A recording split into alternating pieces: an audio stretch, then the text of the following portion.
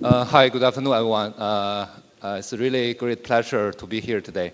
And I have been teaching in this very LT for the last 10 years, and today is probably the first time I saw so many people in the seat, and do make me a little bit nervous.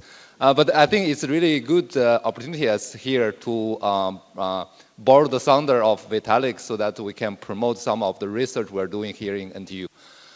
Today I'm going to talk about more on this security aspect of Web3. So I'm currently wear two hats.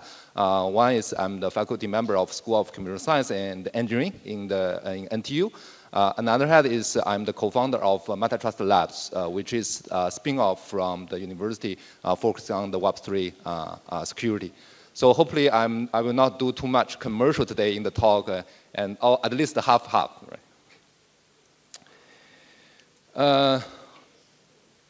So this is the, sorry, this is the right slide. Is this the right slide? Is this the right slide? This may not, maybe I can use my laptop. Yeah, sorry.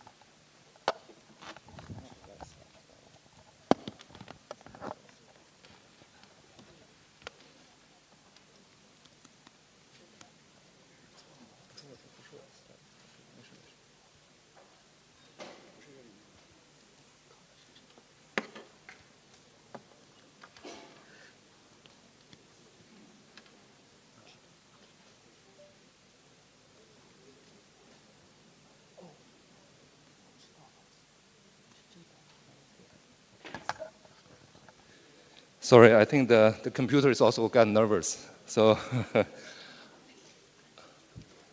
I need to, yeah, it's, okay. Okay, all right, I think we're all set. So this is some number I want to show to everyone. This has been the amount of money stolen in the Web3 till the August this year. I don't think this number is very accurate because there are a lot of hacking events or the accidents are actually not fully reviewed. I think this is actually a very conservative number. And this is also bring the question, right? Since in the blockchain or the Web3 era, everything is assets, which means a lot of money, and the security is super important, but why this thing is still happening? Probably you can see from the newspaper, from different kind of channels, the hacking event is not, if not happening every day, at least 1 week, you can see some news, right? But now the question is that since the blockchain security is so important, what is the reason? Why don't we make it secure? Maybe this is some of the potential answer to this question. In the last couple months, we are trying to summarize all the possible attack surfaces of smart contracts. And you can see this is a huge map. Starting from the layer 1, the public chain, and now we have the cross chain, now the layer 2, we have the optimism, ZK, all these things. All these foundations, they have the vulnerabilities and problem. But on top of this smart, the layer 1, layer 2, you have the smart contract, and then you have the layer 3, the application, DeFi, GameFi, NFT, and so on, right? And each of these layers have their own problems, right? If imagine you are a developer and you are writing some Web3 blockchain applications, even I ask you to remember all the vulnerability names, it is a tall order, right? Rather, you think you can try, when you write the code, you can avoid everything. And furthermore, beyond this existing code you're writing, actually there are other more challenging problems. For example, we have the software supply chain issues, which means when you're writing software nowadays, you are not building everything from scratch. Very likely, or 99% of the time, when whatever application you're writing, 60% to 90% of the code are actually borrowed from the open source ecosystem. And this is also very true for smart contract. We just did a very interesting study, did the analysis. We found 80% of the smart contract, are the code in the smart contract actually from the open source. Which means even you have done all this, your job, you invite some security auditing company to do the thorough auditing, but all the third-party code, this 80% of third-party code, may not be fully checked and audited. And this brings another problem. And some of our research paper published in the last couple of years found that this kind of open source related bring vulnerability not only happening in the layer 1, layer 2, but also happening in the smart contract itself. So imagine with all of these challenges, how can you secure your application? I think this is the things we want to address.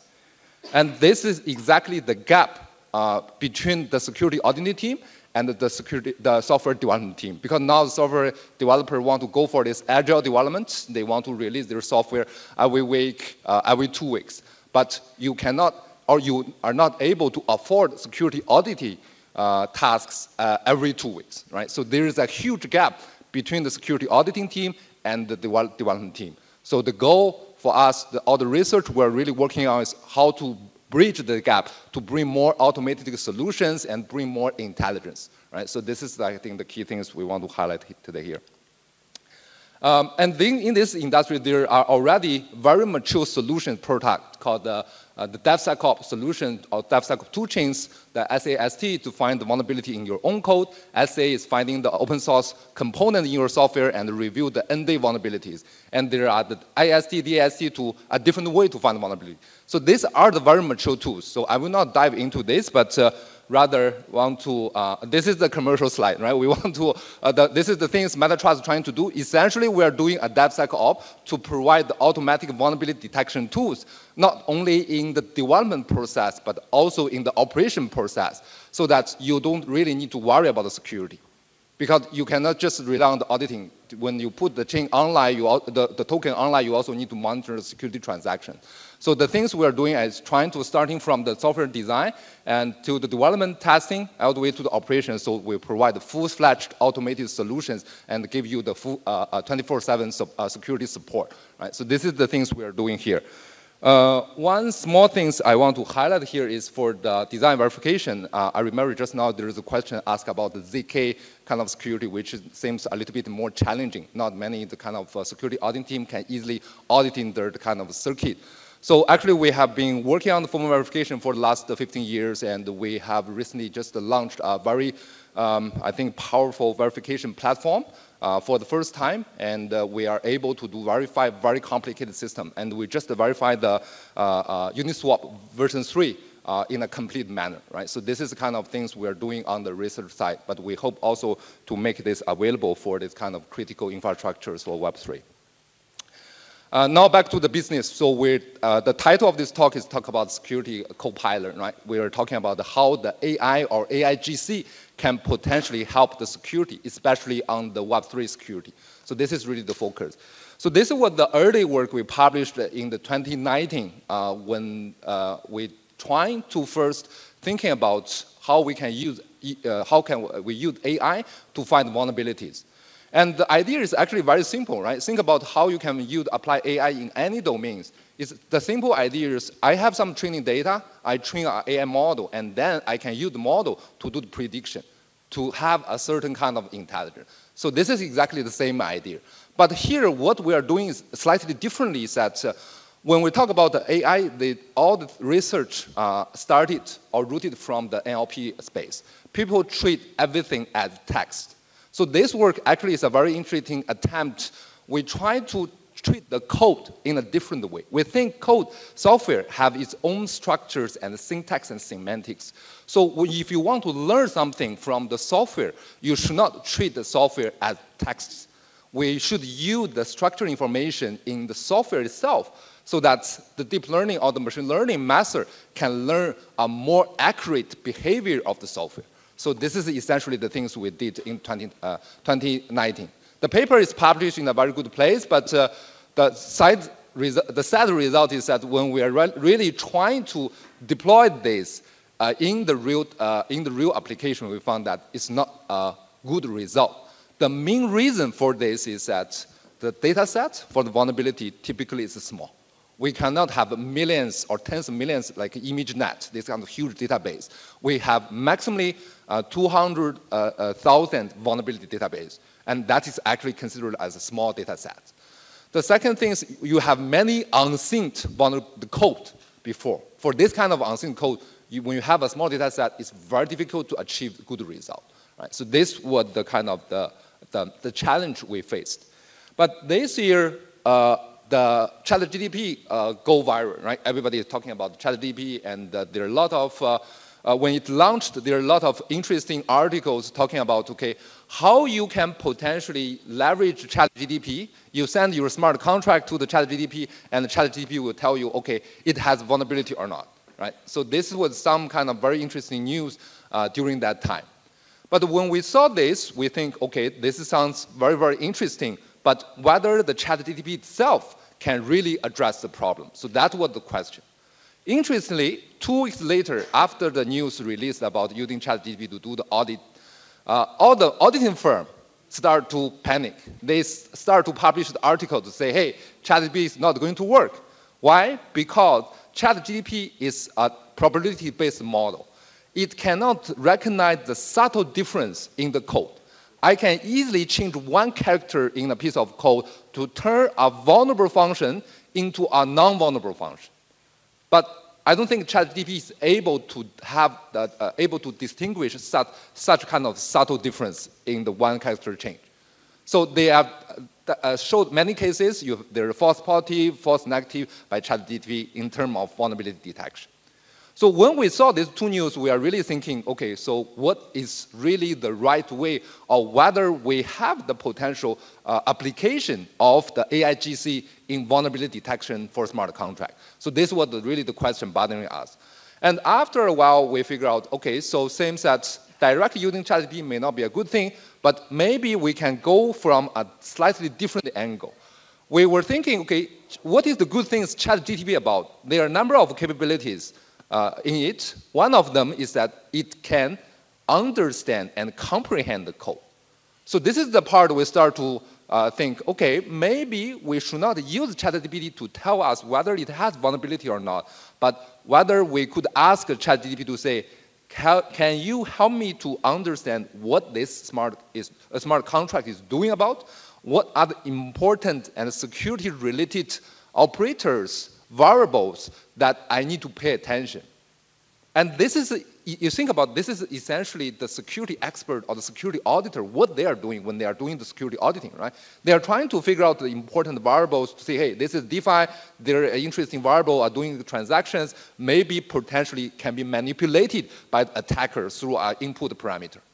So these are the things we try to ask ChatGPT to do. Once we identify the important piece, then we say, okay, please tell me how to exercise, formally, rigorously exercise using all this program analysis, formal method to find all the possible execution paths and see which path can really lead you to vulnerability.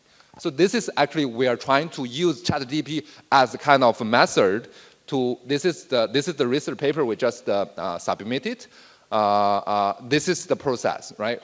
We are combining the capability of ChatGPT with the program analysis capability so that we can try to simulate how the auditor really understand how to detect the vulnerabilities.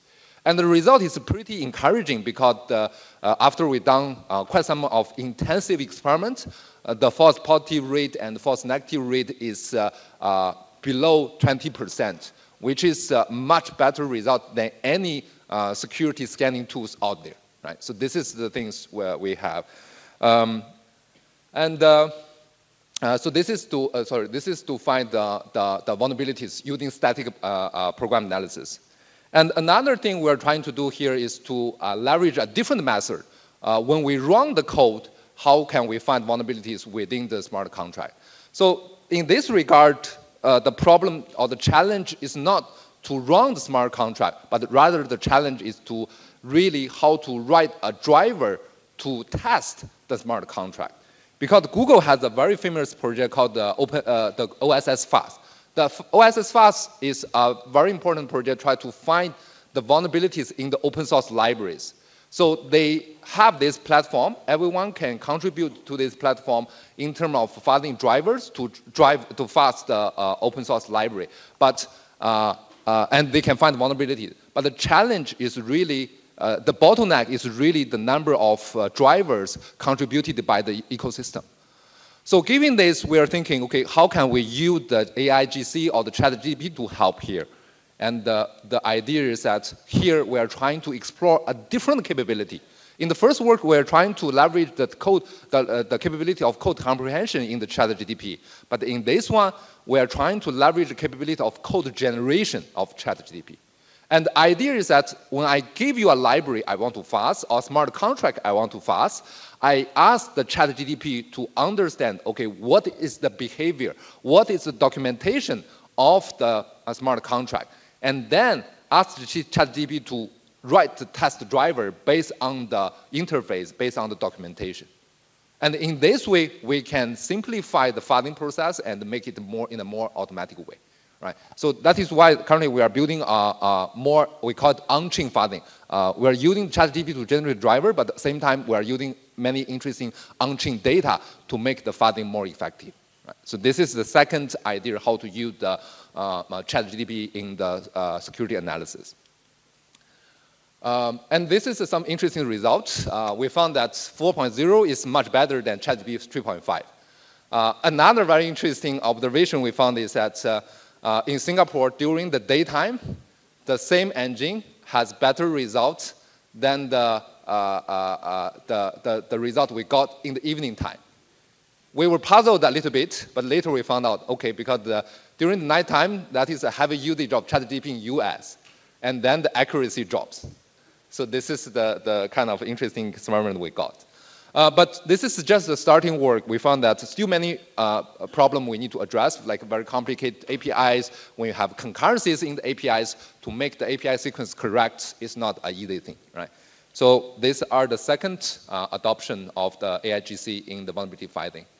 The third one we are doing here is on the pen testing. We treat the system as a more kind of black box way. We are leveraging this auto GTP idea to decompose the security analysis or pen testing task into a number of smaller tasks.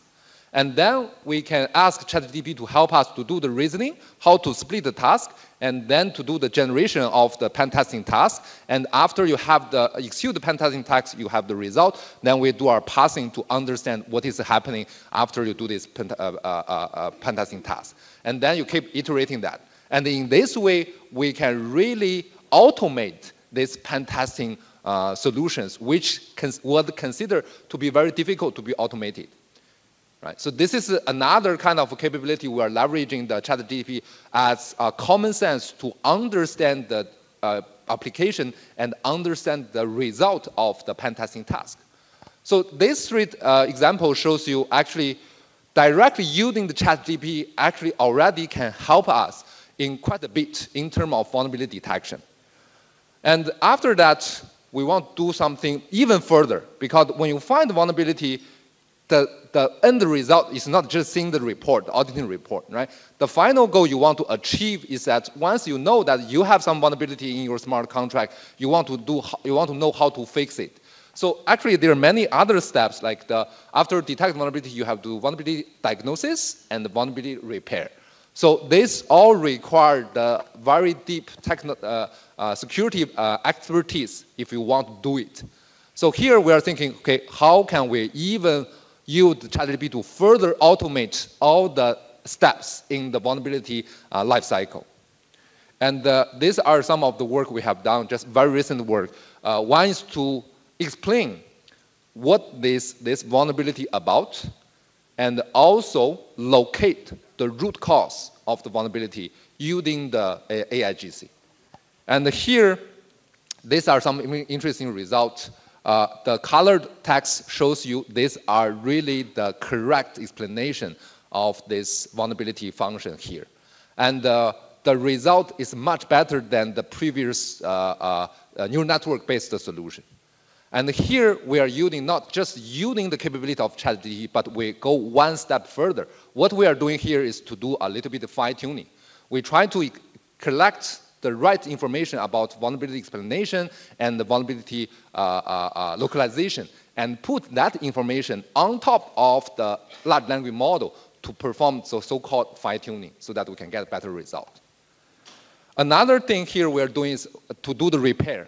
So to do the repair, not only we are doing a little bit of fine-tuning, we are also doing kind of reinforced learning to teach the large language model what is the correct way to fix the vulnerability. And here the data we're using is that we collect the vulnerable function and its corresponding patch function. So we teach the large language model what is vulnerability and what are the corresponding fix for this vulnerability.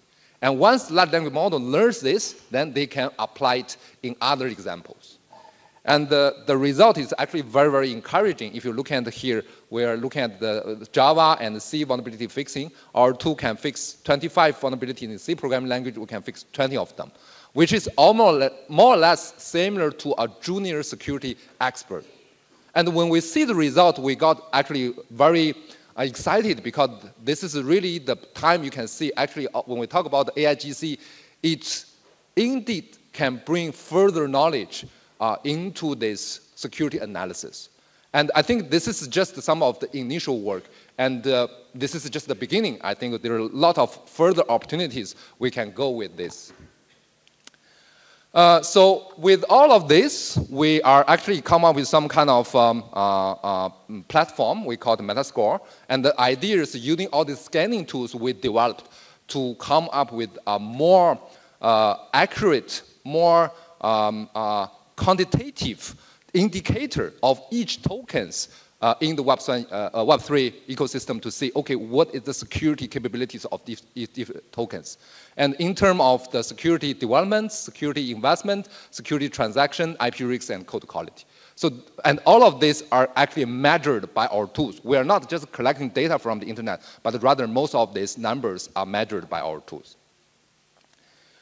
So this is the slides I'm talking about the Security Copilot. How can we achieve the Security Copilot? It's actually not something very straightforward. So I mentioned there are some tools like this security analysis tools we're building, but to make it as a Security Copilot, you cannot just give the developer the tools. What we want here is actually we build a large language model on the top and put all these security capabilities as plug-in for this large language model. And then the Security Copilot, what this Copilot is doing is that you really sit there as an agent or your peer programming partners with the developer. Whenever they write something, the Copilot will tell you, oh, hey, you are using an outdated open source library, you should replace it. When you write something, the Copilot will tell you, hey, this function, potentially you are calling an unsecured API, you should stop it. So this is the things we want to build really as an assistant for the developer to have this kind of seamless security development assistant. So this is the overall idea. But to do it, another challenging part is that we don't just want to use the ChatGPT to enable our security tools. Rather, we want to build our own large language model to support this. And that leads to some of the really exciting ongoing work. We are seeing how can we build a better vertical large language model to understand the software and understand the vulnerability. So this is the things we are working on now. And this is one of the big projects we're doing here, called Tyson. So this is a government-funded this kind of security center in NTU, focusing on two parts. One is using AI to solve security applications. Second part is to address the security, the AI itself, the security. So what I talked today mostly is on the top part, right, to apply AI on security. But actually we have some very interesting work recently to hack the large language model. We find a way to do prompt injection. It's kind of new malware for large language model so that we can steal useful information from the large language model. So this is this part, the security of the AI model. And things that can go further is that not only we can steal information of the large language model, we can actually ask the large language model to do bad things. For example, we can instruct the large language model to do mining for cryptos, which should not be allowed. Right? So these are the very recent kind of research we are doing here. I think this is very, very important if we want to have a better security in this kind of Web3 ecosystem. This is probably the last slide I want to highlight. When we talk about the Web3, when we talk about all the security, people think, okay, you guys just are security kind of geeks, but how you can be interacted with this Web3 ecosystem? What are the possible kind of applications or adaptations for this open source and AI and Web3? So here we are thinking about something very interesting. We are trying to do a digitization of the open source ecosystem. Why we want to do that? Because you think about this, software nowadays is purely developed by a number of developers in a very much decentralized manner, right? There is a project, I'm not sure you heard about this, called the Gitcoin. We're trying to support different kind of open source projects. But now the question is that which are the important open source projects worth supporting, worth donation? Nobody knows, because we don't have a clear global picture about open source ecosystem.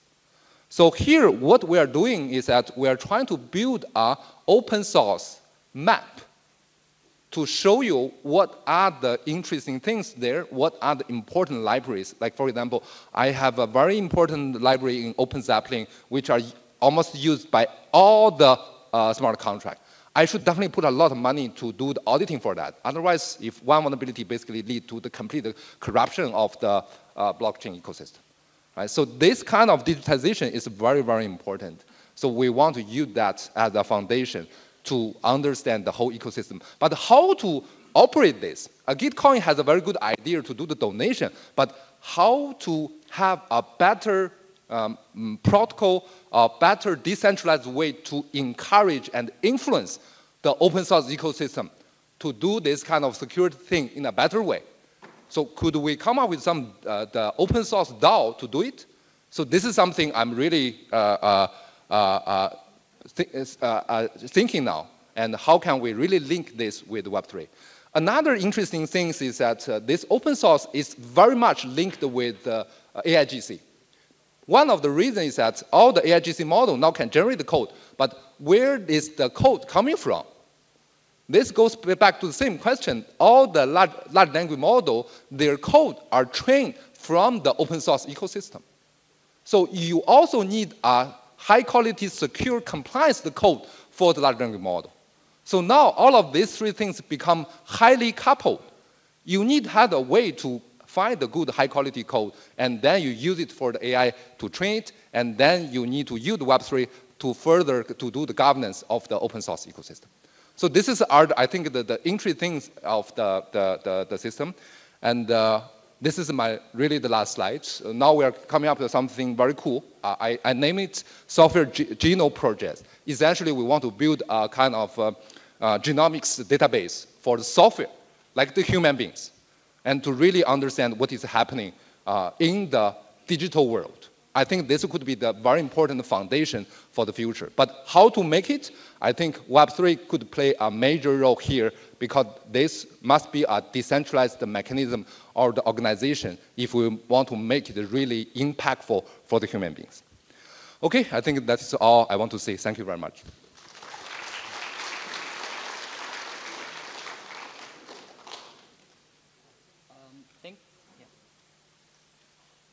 Thank you for the inspiring speech from Professor Liu. We still have 5 minutes for a few questions from the audience. Okay, this one? Yeah. So,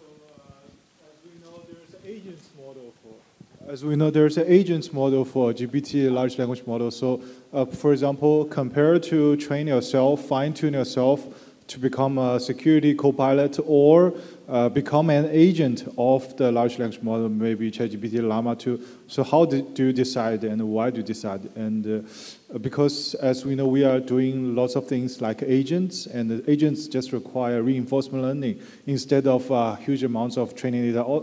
But that's also a huge amount of data.